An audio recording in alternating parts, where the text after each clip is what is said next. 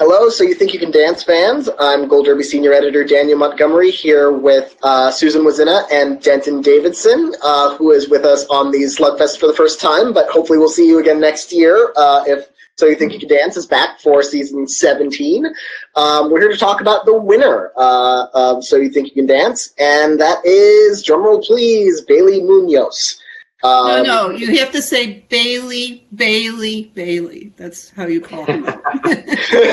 Well, people who aren't as familiar with the show might think he just has three names over and over again. Bailey Munoz. His Mary parents were very Murphy imaginative. herself said he's the Rudy of the season. Yeah, he definitely had the strongest rooting factor. He was the most versatile. So I felt like that, it wasn't a foregone conclusion, but by the end it felt like there was a pretty strong groundswell of support for him. And then Mariah Russell finished second, Gino Coscuela finished third, and Sophie Pittman finished fourth. I felt like first and fourth were pretty guaranteed, but how 2 and 3 would shape out felt like more of a mystery. What did you think about that? Yeah, how that ranking came out, Denson? I wasn't really surprised. I thought it would be close. And Kat did say in the results that 1%. Second and third were less than 1%. So it was very close between those two. I guess I thought Gino was going to get second, just based on how the season has gone. But I'm not surprised that Mariah did as well as she did. I would like to know, she didn't mention how much Bailey won by, which makes me think it was probably a lot. There was one point where the crowd was chanting Bailey as other contestants were on stage with him. So I felt kind of bad. I felt kind of bad for the other ones because, I mean, it was pretty obvious by the end what was about to happen. Yeah, if second and third were that close together, I imagine like it was like there was a Bailey contingent and then there was a not Bailey contingent, and so 1% split between them was just whatever was left of the pie. So yeah, I would imagine that Bailey was pretty substantial in his victory. What did you think about it, Susan? I wanted Gino to win because I think win second. You mean? What? Win second, you mean? Yes. Because I know you win. No, yeah. I'm sorry. I know because I know you, my adjectives were wrong. Yeah, because I know you've been rooting for Bailey, so I wanted to clarify. Second, because I think Mariah was pretty much what she was the whole season, which was good. But he had to kind of add some pizzazz to himself and not just be in his head. And I think he did a very good job in a way that Jordan didn't quite do all the time when she had more lighter routines, I think. And I mean, that Girl from Ipanema, I could watch that every day and be very happy. So I like, the Donna O'Connor, Gene Kelly, Fred Astaire dancing together, whatever. I think it's great. And they don't do that nearly enough.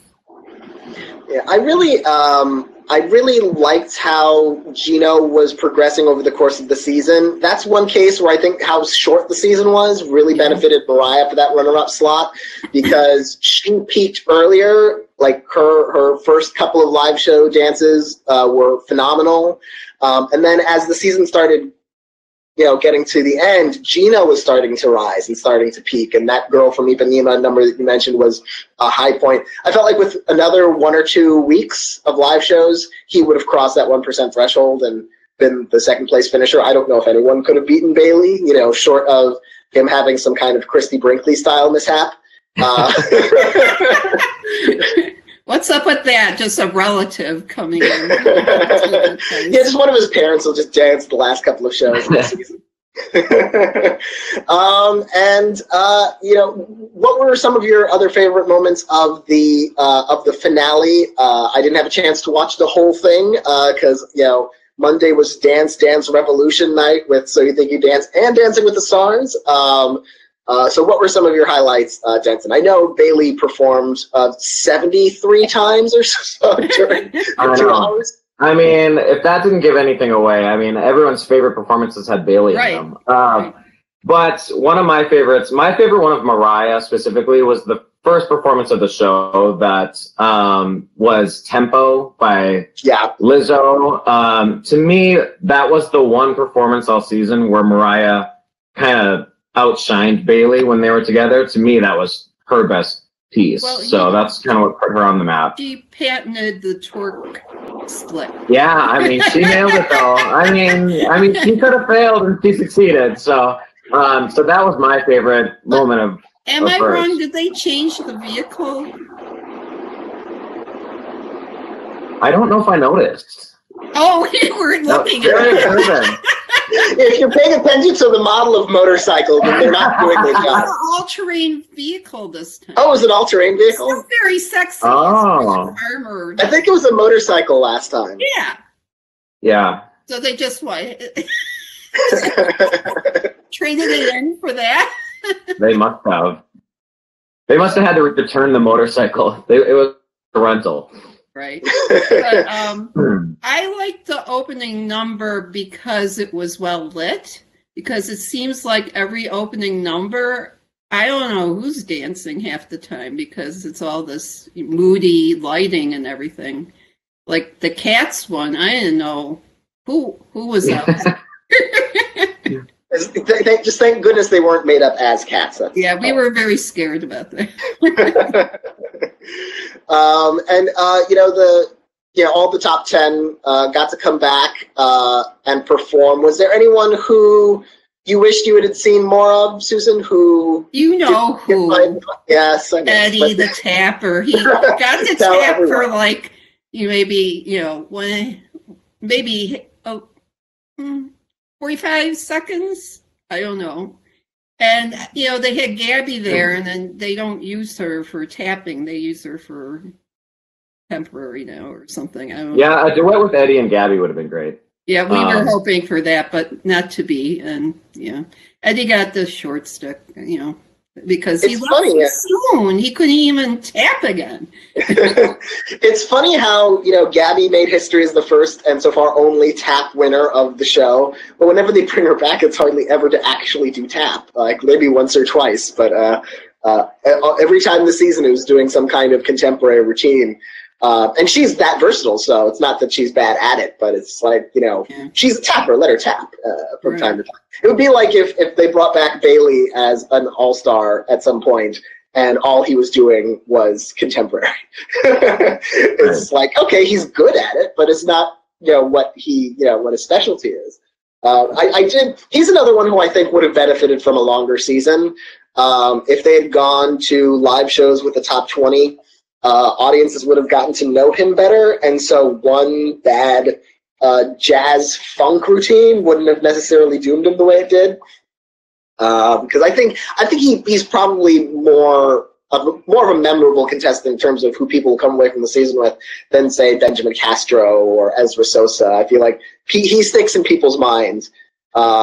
So I would have liked to see more of him get a chance in the live shows. He did have a backstory, and he was on a little bit the past season. He just had a more memorable story. But I really liked Benjamin Castro. I wish he would have stayed around longer. I thought he was easy for my eyes. So. Yeah, but his solo dances were the most explosive. I mean, he was so athletic on a different level than some of them, I thought. So I was, I guess, surprised that he went home as early as he did. I don't think his partnership worked out great for him. Yeah, he was with Anna Lindstruth, and she was another one who I've always felt like was one of those contestants in the top 10 who's fine at everything, but I was never wowed. And I don't think the two of them ever had a routine that really served them both incredibly well. She also always looked very annoyed with the judges. Oh, yeah. Like she was not happy to be critiqued, and she didn't seem to take it well. And I don't think viewers respond very well to that. I don't think people were sympathetic to her. Yeah, I was surprised that first week of the live shows, especially because Stephanie did so well. Stephanie Sosa, she's one who I thought if they had kept her around instead of Anna, she might have made it top 6, or maybe even stayed past Sophie and made it into the top 4 if they just kept her around that 1 week, because she was so good right away. And then even in her second week, the night she was eliminated, she brought Gino out of his shell with that jive number, which was one of my favorite moments from him. And they, keep him, he wasn't even in the bottom two, but they send her packing. And so I always felt bad that, Gino and Sophie were like, oh, we're a perfect match. And it's like, our partners were eliminated, but now we're good together. And it's like, because I always think really good. with ballroom like that, she probably helped him do that jive. So it's sort of like she doomed herself because he got the stage. Yeah, so what were some of the other group routines that you enjoyed, particularly from the season finale, then? Well, the enough one they had to do again. Yeah, and that was okay, let's be honest. But the best one was the three guys. Ezra, Bailey, and Gino. That's the best group routine. And it was nice they had a great, Ezra's tall, the other one is medium, and then there's Bailey. So it kind of worked out visually, too. Yeah, it did feel like as the season was going along, they were eliminating people in reverse size order. So you ended up with a final four. You ended up with a final four where Gino was the tallest person, which was, he's not tiny, but he's not tall. So they got rid of Benjamin, Ezra Sosa. When Ezra Sosa was still in the competition, I'd see the group photos, and he'd be like a head taller than everyone else in there. Maybe that's why they eliminated him, just to save, so the camera could push in a little closer to the rest of the group. They're all up to Kat's waist. I mean, it's so funny watching her announce them all. And they're all about waist high to Kat. Yeah, and Kat Deely always wears heels, which just makes it all the more dramatic. When she had that top knot, the one week, it's like, okay, lady, you're pushing the limit of the camera here. You're already tall. What are you doing with that?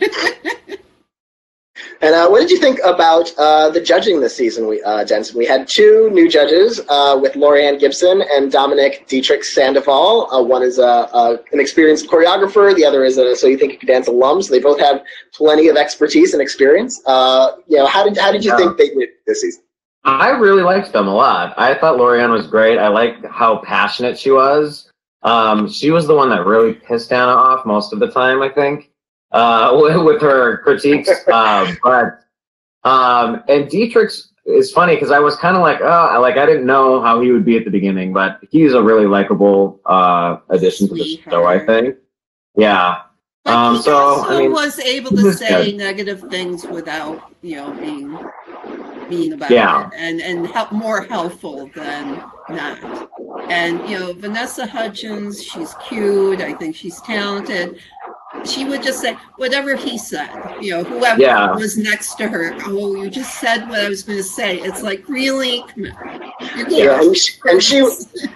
And Vanessa Hudgens was very, very hesitant to give any marked criticism. She was always very find something to say that was sort of nice, like very much cheerleading. There were a couple of weeks I remember with Vanessa Hudgens where she'd look, after the program, she'd be like, "You look amazing tonight." It's like, oh, she must have hated it if that's the only nice thing she could think to say. But these two judges, I really like the balance. They have a lot of personality, but they're not all personality. They also give reasonable critiques. They're really kind of engaging and charismatic, but also tell it like it is in a way that's not Simon Cowell crushing or Vanessa Hudgens very rah, everything is nice, everything is awesome. So I really did like this cast of judges tonight. When we talked to Mary Murphy, I brought up the fact I didn't think she gave out the hot tamale train too often this season. And I said, but there was a lot of sauce, and she laughed, but I think she was kind of mad that her food reference was being overtaken by Lorianne's sauce. We'll see how it goes next season. See, there was too much sauce on the track, so it derailed the train. Yeah, that's and we had a lot of interesting work by choreographers this season. That's one of the things. We just, as we're recording this, are a few days off of the Creative Arts Emmys, and So You Think You Can Dance has won choreography 11 times. Not this year, but it got 2 nominations for Travis Wall and Luther Brown. So every year, it's half of my eye is looking at who gets the who gets those So You Think You Can Dance slots, 2, 3, 4, 5, however many choreography nominations they get next year. I think Luther Brown did tons of great work. I think he's getting back in next year. I think Mandy and Elizabeth, I think, for the slide. Yeah, that was great. I love that prop. That was great because they used to use doors all the time. Remember that? And so they'd be slamming them and stuff. Yeah. And I agree with Luther Brown. Some seasons there's hip hop on there, and I think they know that audiences like hip hop, but there's been a lot of bland hip hop routines, and I thought they did really well this year, especially Luther Brown with the routines that they put together. Yeah, and I think Luther Brown was the tempo routine, right? Yeah. Yeah, so that's one for an Emmy reel right there. I loved Juice from last year. That I don't know why, it just was something like a cartoon. It was just great, and I liked the yellow and all that. But anything with Twitch, I also like. How did he never win?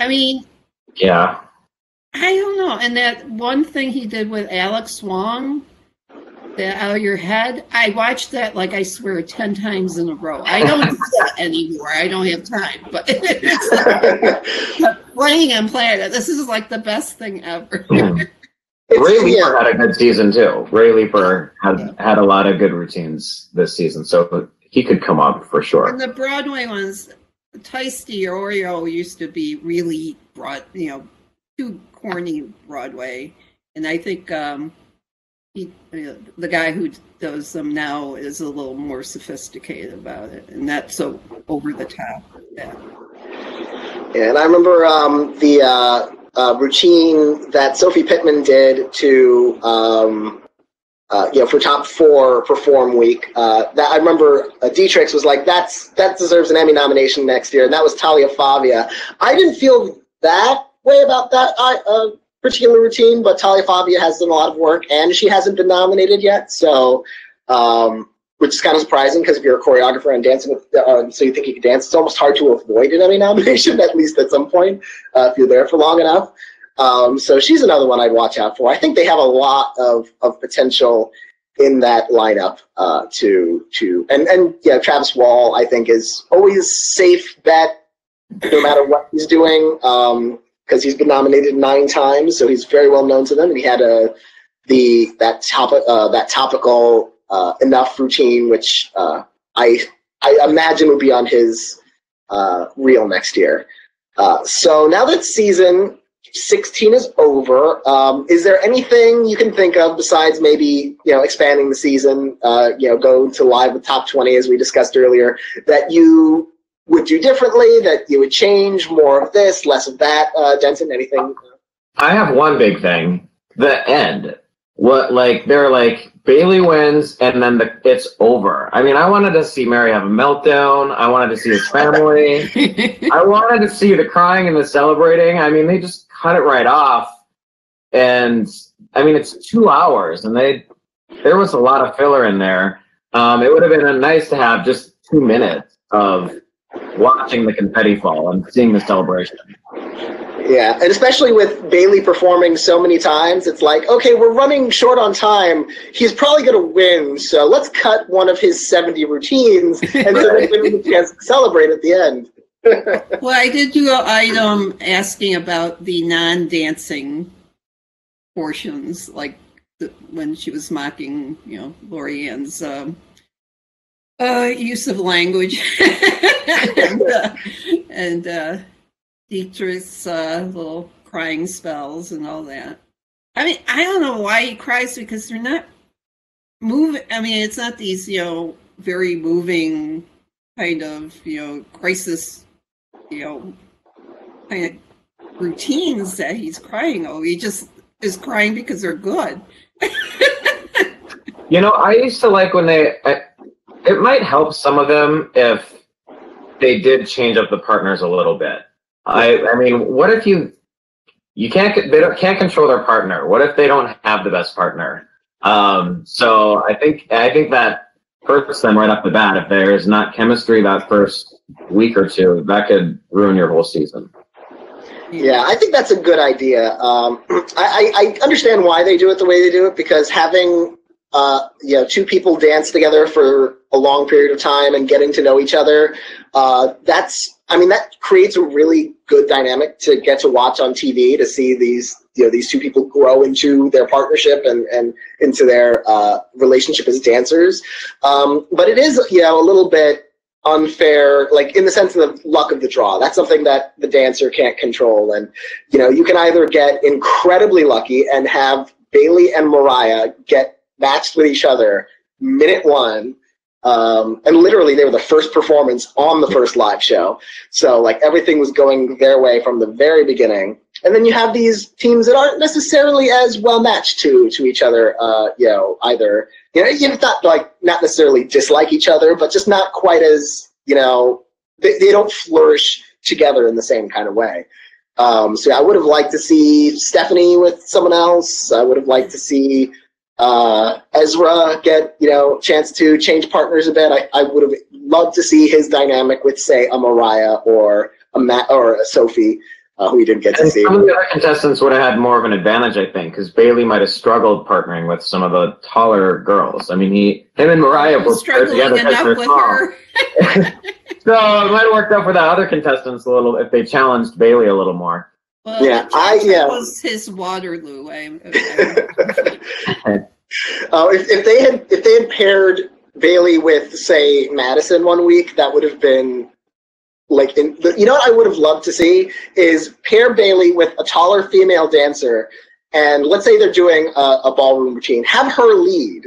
One, it'll be fun to watch. It'll be, just this fun role reversal to get to see.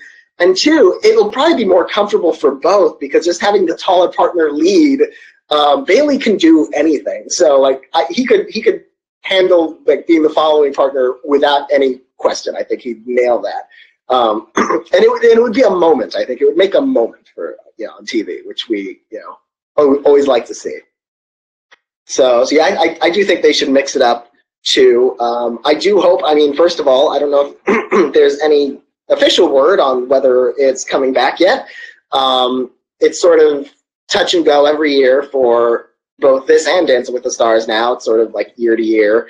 And it would be sad, especially to lose both, because, the stars go and the dancers and choreographers go back and forth between the two shows so often that, if they both went, they'd all have to they'd all crash up as refugees on the World of Dance. Right.